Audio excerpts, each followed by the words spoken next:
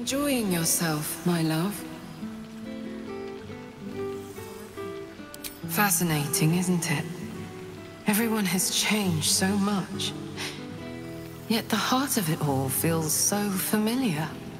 I can't wait to say hello, but to be honest, I'm keen to visit the doctor before it gets too late.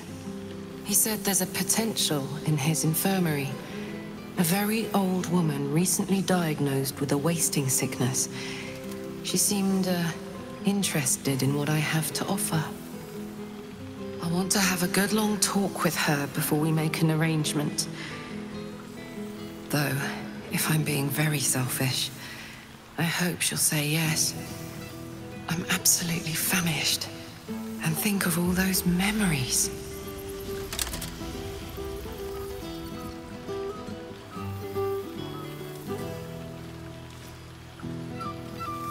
I don't hide it well, do I?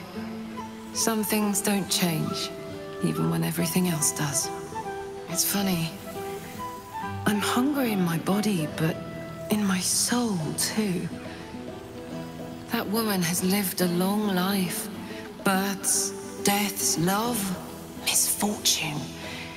And if she agrees, I'll be able to give her a dignified end and remember it all in her honor. But hey, I'm getting ahead of myself. Let's enjoy ourselves. This is a rare enough treat, isn't it?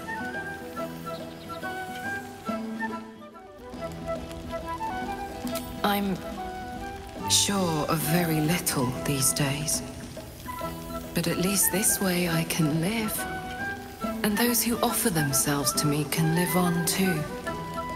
Births, first loves, marriages, losses. I remember them all and always will. Each memory I've consumed is of value. But let's focus on the task at hand. We've been brought here to enjoy ourselves and see some old faces. Let's not be rude.